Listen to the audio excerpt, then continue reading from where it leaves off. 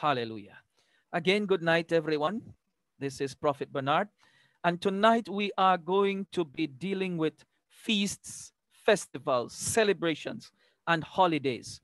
What should the Christian do? What should the Christian do? Now, interestingly, we began our reading tonight from the book of First Kings, chapter 8, and we saw where Solomon brought up the Ark of the Covenant. That's in First Kings chapter 8 and verse 2 to verse 11. We see where Solomon in verse 2 assembled the people of Israel, the men of Israel, in the month of Ethanim, which is the month of Tishri, which is somewhere around September, October. It's the Feast of Tabernacles, the Feast of Booths. And he assembled the men of Israel during that festival to go bring up the ark of the Lord into the temple from the tabernacle of meeting. In the book of Deuteronomy chapter 18 and verse 9, the Bible says, when thou art come into the land which the Lord thy God gives you, you shall not learn to do after the abominations of those nations. In Leviticus chapter 18 and verse 3, it says, you must not do as they do in Egypt, where you used to live. And you must not do as they do in the land of Canaan, where I am bringing you. Do not follow their practices. This is the command of the Lord to Israel, and the command of the Lord to Israel extends to us in principle. We cannot do what the nations around us are doing because we are a different nation. The Bible says that we are a peculiar people. We are a holy nation. We are a royal priesthood. And so we cannot do what other nations are doing. In other words, we have to come out from the abominations of the nations in terms of the practices of those nations. Now, within the secular world and in some Christian circles, there are many practices, festivities, and celebrations that people have adopted as part of their normal life, whether in the secular world or in the Christian world. There are festivities and celebrations that people have adopted. Now, these celebrations can be identified either as holidays, festivals, or days that are dedicated to certain practices that are carried out in celebratory forms. Unknowing to many is that these celebrations and festivities that's in the secular world are tied to either a cult or occult or a occult holiday or a feast or festival which worship ceremonies are done in honor of the gods that they venerate or the spirits that they worship in the religions and spiritual movements that are tied to those festivities. So as Christians, we must become aware of those celebrations and festivities within our region and our local cultural context so that we are not ignorantly captured and entangled with the practices and the abominations of the nations. So as a Christian, you have to become culturally aware. This is not something that I'm trying to impose on you, but Paul the apostle even practiced cultural awareness even in Athens when he went to the temple and he saw all kinds of idols, and he even saw an altar that was said to the unknown God, and he injected himself in that culture and allowed the people to understand the dangers of what they did and the necessity of turning away from those abominations to the Lord.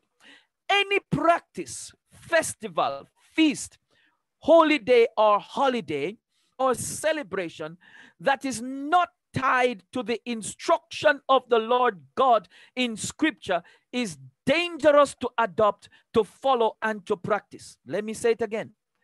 Any practice, any feast, any festival, any celebration that is not tied to the instruction of the Lord in Scripture is dangerous to practice. Here is why. Because a feast and a festival is not something that is just on the surface. It is spiritual. It is spiritual. The feasts and the celebrations instructed by God in Scripture were given not because God wants to entertain us. I want you to understand this. They were not given because God wants to entertain people, but because each feast, festival, or celebration in some way speaks to the redemptive plan of God through Jesus Christ. The observance and the celebration of those feasts are prophetic spiritual enactments that are rehearsing in a prophetic sense the work of Christ to redeem believers out of sin and out of this world. Now, these prophetic rehearsals, you know them as feasts in the Bible, were given to Israel. Let me say it, Israel, as part of their covenant responsibility to prophesy and to rehearse and to enact the plan and work of God in redeeming the world out of sin. They were prophetic enactments that were given to Israel as a part of their covenant responsibility as a priesthood nation to proclaim to the world through their celebrations the redemptive plan of God through Jesus Christ. For example, there are 7 biblical feasts. We call them appointed times, or the Mohadim, which are recorded in Scripture. These are, number 1, Passover, which is the salvation or deliverance from sin. Number 2, the unleavened bread, which is permanent solution to sin. Number 3, first fruits, resurrection from the dead. Number 4, the Feast of Weeks or Pentecost, which is the coming of the Holy Spirit. Number 5, the Feast of Trumpets, which is the rapture of the church. Number 6, the Day of Atonement, which is the redemption of the Jewish nation, and by extension, the nation called the church. And number 7, the Feast of Tabernacles, or the Feast of Booths, which is the coming of the Messiah to rule the world with his saints. Now, each feast represents a dimension of Jesus's redemptive work and reveals a dimension of Jesus. Thus, if we are commemorating these feasts in celebratory form, we are anticipating. These feasts was a celebration in anticipation of the work that Messiah Jesus would do to save us from our sins and connect us back to God. Therefore, if we consider this mindset and what I'm presenting to you, we have to now examine every practice, feast, celebration, holiday, whether secular or spiritual or sacred, and evaluate it in consideration of what is it commemorating about Jesus and his work of redemption, whether past, present, or future. What is it commemorating about Jesus and his redemptive work, whether past, present, or future? Now, my statements concerning the feasts are not to draw us back into rehearsing or enacting what Jesus has already fulfilled. As there are some feasts that are already fulfilled, they were fulfilled already.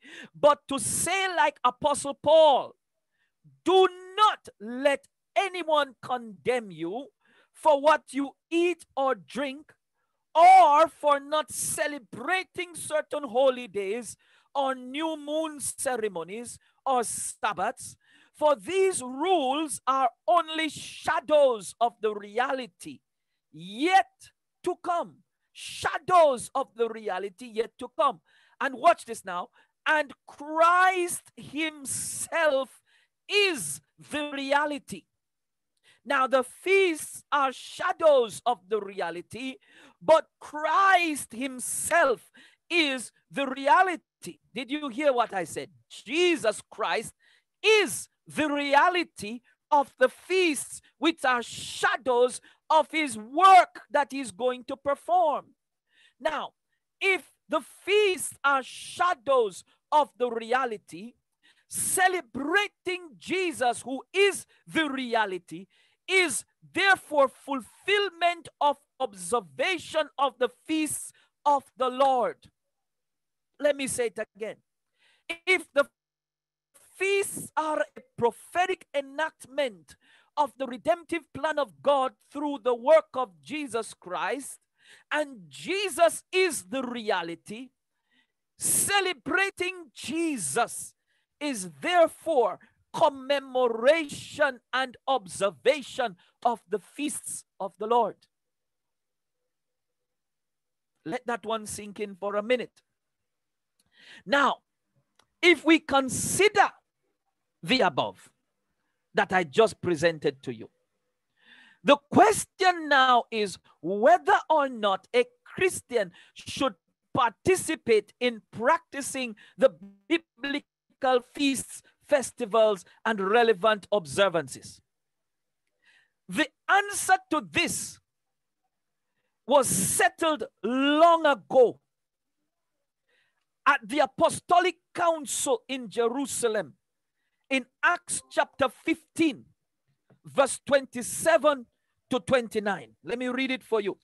Acts chapter 15, verse 27. We have therefore sent Judas and Silas, who will also report the same things by word of mouth. Verse 28, I want you to hear this. For it seemed good to the Holy Spirit. To who? The Holy Spirit, not the apostles. To the Holy Spirit. And then to us, the apostles, to lay upon you no greater burden than these necessary things. Listen. That you abstain from things offered to idols. In other words, abstain from idolatry. You abstain from blood, that is from rituals, from sexual immorality. In other words, holiness. If you keep yourselves from these, you will do well. And then the last part says, farewell. In other words, the Jerusalem decree settled the matter of circumcision, observances of feasts, observances of new moons. This is why Paul could have written to the church and said to them, don't let anyone condemn you. Paul was not saying this arbitrarily. He was not saying this out of his own wisdom. He was saying this out of the wisdom of the Spirit of God. Now we as Christians, we who are born of the water and of the Spirit, Christians, believers in Jesus Christ, we are free from the burdens of such feasts and festivals and their relevant practices. But we are commanded by the Lord Jesus in Luke chapter 24 22. Let me go to Luke chapter 22 for you. And verse 14. When the hour had come, he sat down, and the 12 apostles with him. Then he said to them, with fervent desire I have desired to eat this Passover with you before I suffer. This was a feast that they were enacting. For I say to you, I will no longer eat of it until it is fulfilled in the kingdom of God. Then he took the cup and gave thanks and said, take this and divide it among yourselves. For I say to you, I will not drink of the fruit of the vine until the kingdom of God comes. And he took bread, gave thanks, broke it, and he gave it to them, saying, this is my body, which is given for you. Watch this now.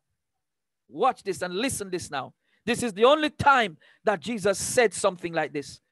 Do this in remembrance of me.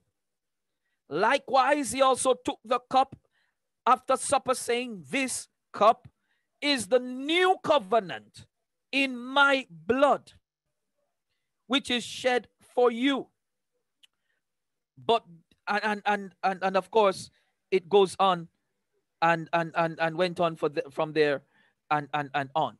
Now we know that Jesus said, commemorate his death and return through the partaking of the supper, the Lord's Supper. 1 Corinthians 11 verse 23. This is a famous passage that is read by pastors all over when they are doing the communion, serving communion in the church. Please just bear with me, follow me, I'm taking you somewhere. 1 Corinthians 11 verse 23, for I received from the Lord, this is what Paul was saying, that which I also delivered to you, that the Lord Jesus on the same night in which he was betrayed took bread. And when he had given thanks, he broke it and said, take, eat. This is my body which is broken for you. Do this in remembrance of me. First instruction. In the same manner, he also took the cup after supper, saying, this cup is the new covenant in my blood. This do as often as you drink it in remembrance of me. Watch this now. Verse 26. For as often as you eat this bread and drink this cup, in other words, as often as you partake in the supper of the Lord, you are proclaiming, you are prophesying, you are preaching. You have entered into the ministry of proclamation. Proclamation is both preaching and teaching, but there is also the aspect of prophesying, the ministry of proclamation. You are proclaiming the Lord's death till he comes. My God, my God. The only instruction that Jesus left in terms of a celebratory mechanism is that we should celebrate his death and his return. No instruction was given by Jesus to celebrate the feasts, that is to the Christians. This one act, follow me, I'm going somewhere because I want you to think straight.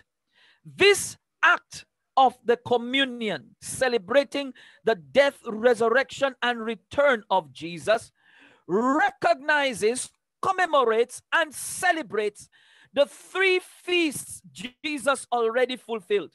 Those are, number one, the Passover, number two, unleavened bread, and number three, first fruits. Passover was his death, unleavened bread was his burial, first fruit was his resurrection, as well as prophetically anticipating his return to fulfill the last three, which are not yet fulfilled by him: the Feast of Trumpets, the Day of Atonement, and the Feast of Tabernacles. Three are left to be fulfilled by him.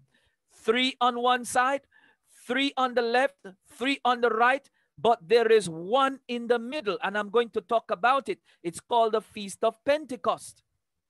Now, are you still following me? The Feast of Pentecost, which is the coming of the Holy Spirit, because you read the Old Testament, you will find this Feast of Pentecost there 50 days after Passover.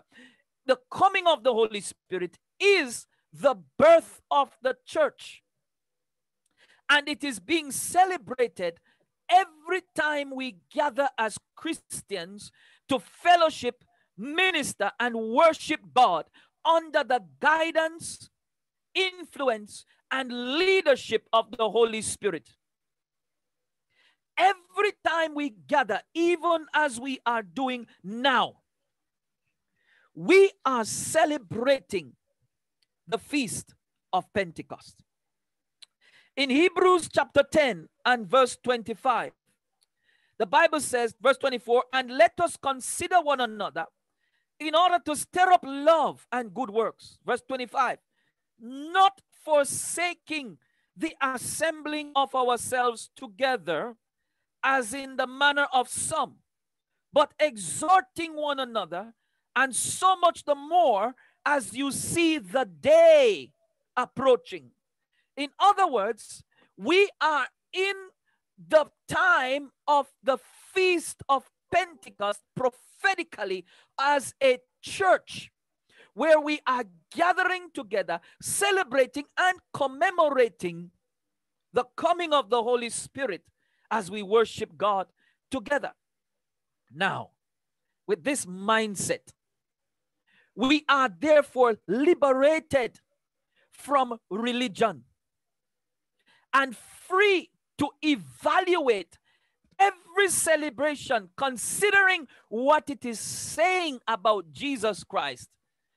Thus, we are giving ourselves the opportunity as Christians to make an informed biblical decision as to whether we will participate in something. The goal of the Christian is to celebrate Jesus.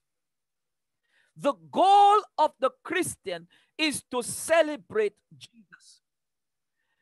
Participating in any cultural or secular festivities or celebrations ought to then be a point of concern for the Christian.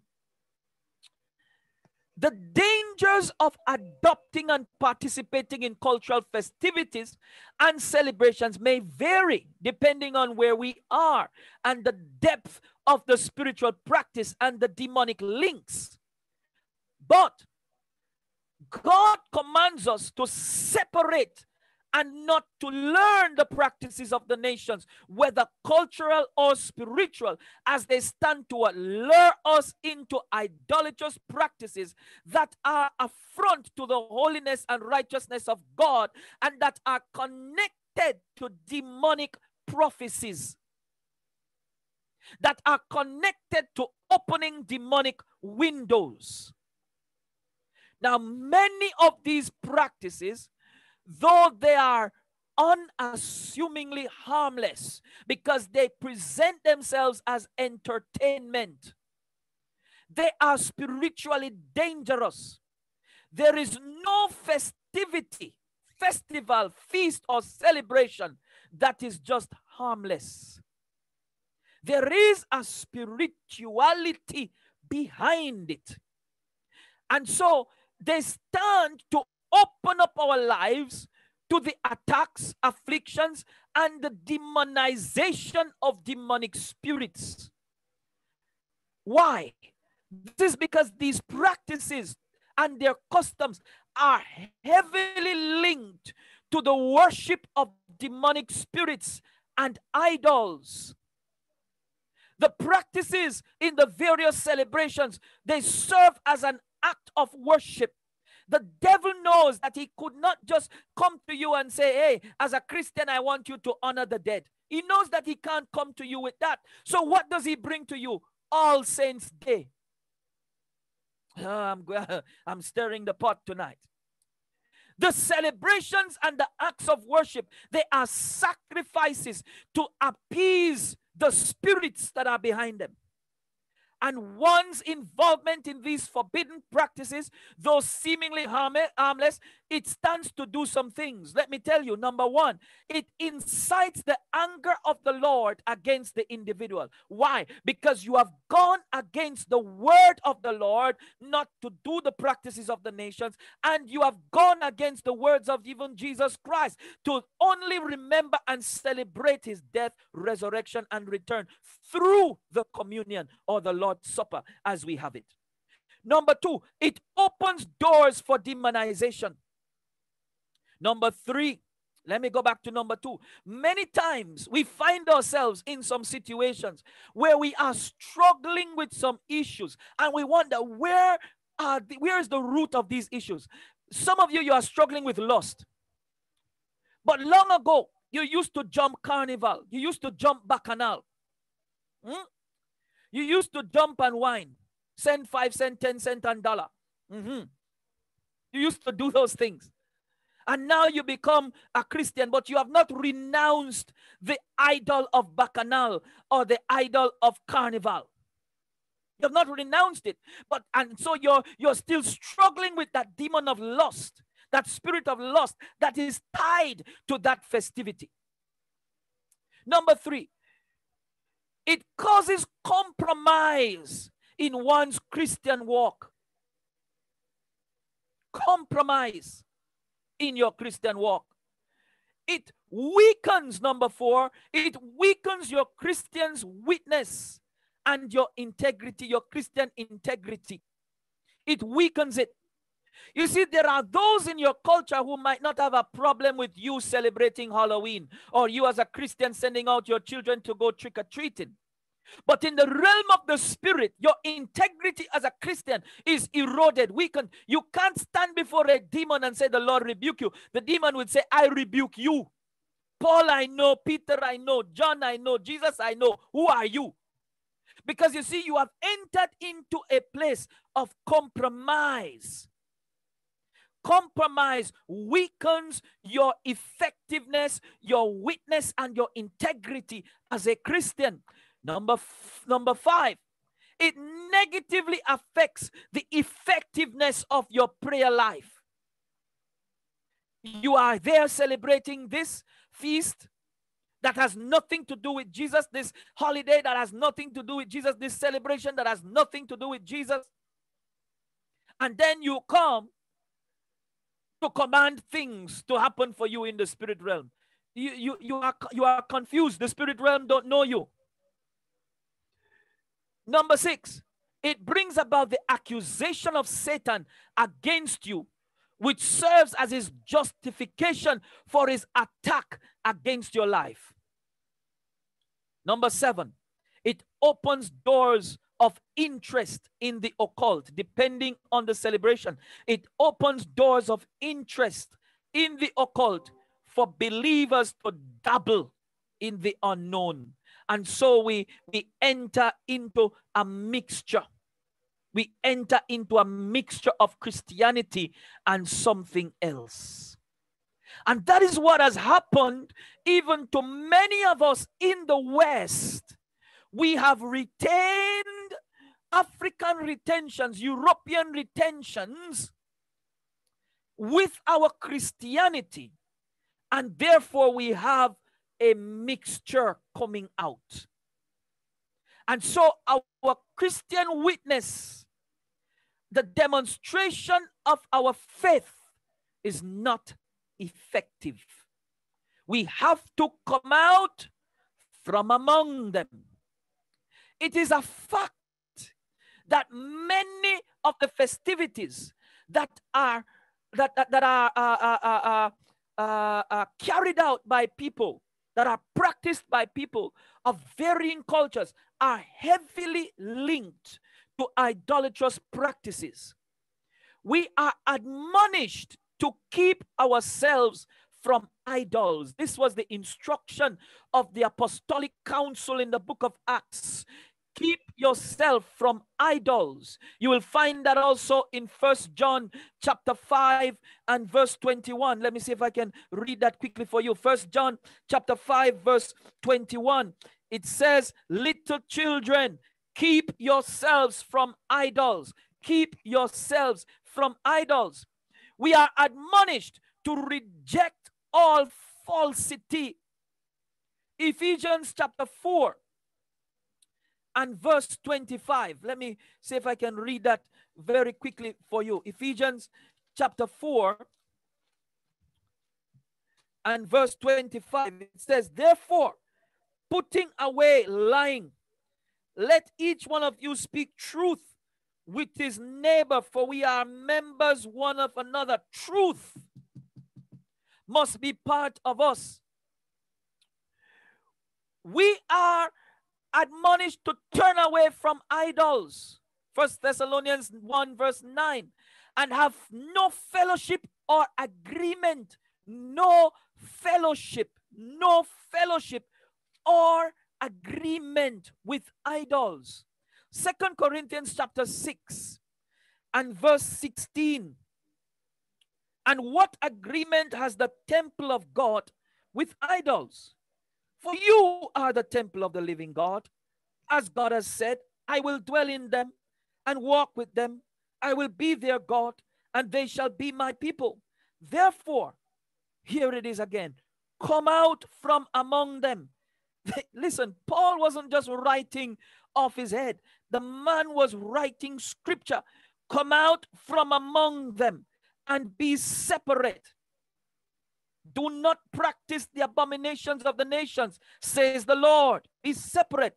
Do not touch what is unclean, and I will receive you.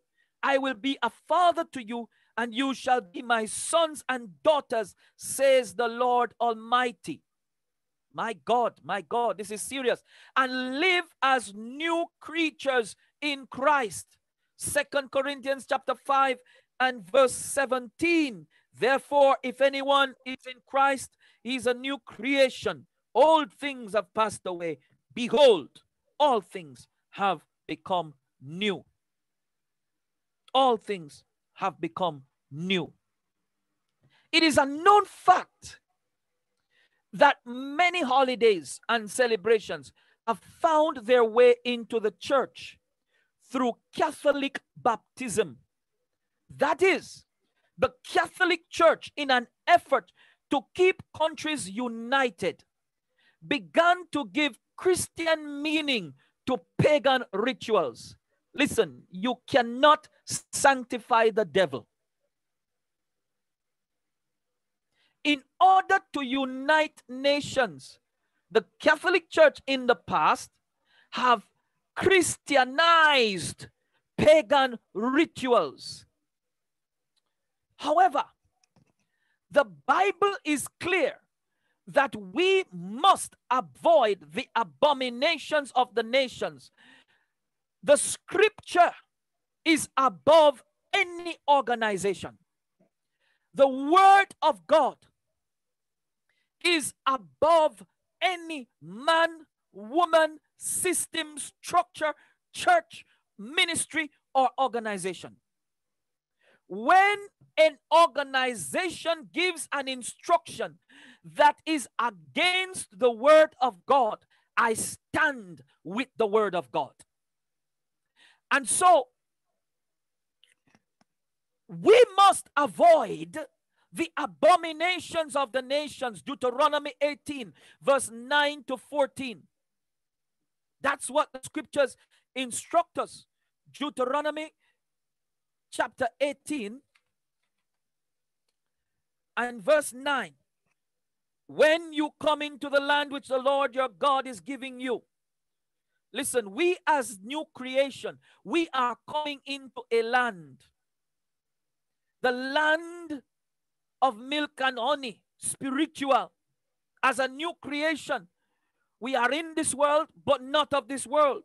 So it applies to us in spirit and in principle. You shall not learn, don't learn the abominations of those nations.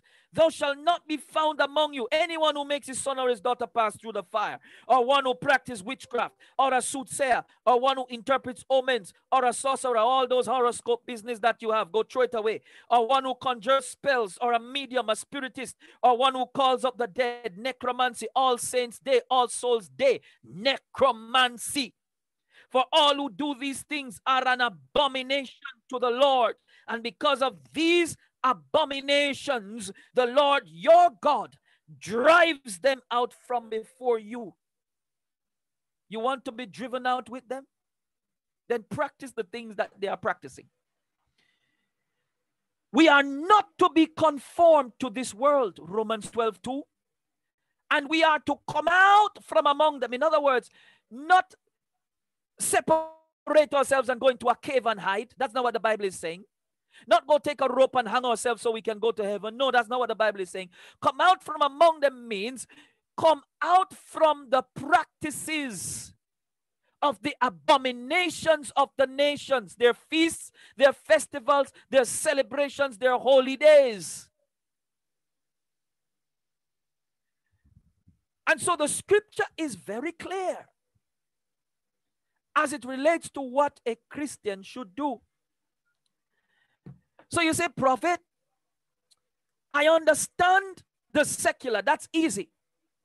So what about those feasts, those Jewish feasts that we are told we should celebrate? And we are being Jewish. Let me use a word. We are being Jewishized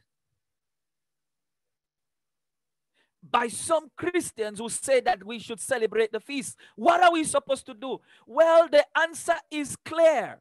The celebration of Jesus is the fulfillment of the celebration of the feasts of the Lord, because the feasts are the shadow, but Jesus is the reality. I don't need to go back into that for you. Paul laid it out clear in the scriptures. So the question is really and truly a non-question. Why are we burdening ourselves with things that don't belong to us? Why don't we occupy ourselves with the celebration of Jesus? Why don't we occupy ourselves with the fellowship and the communion of the saints of God?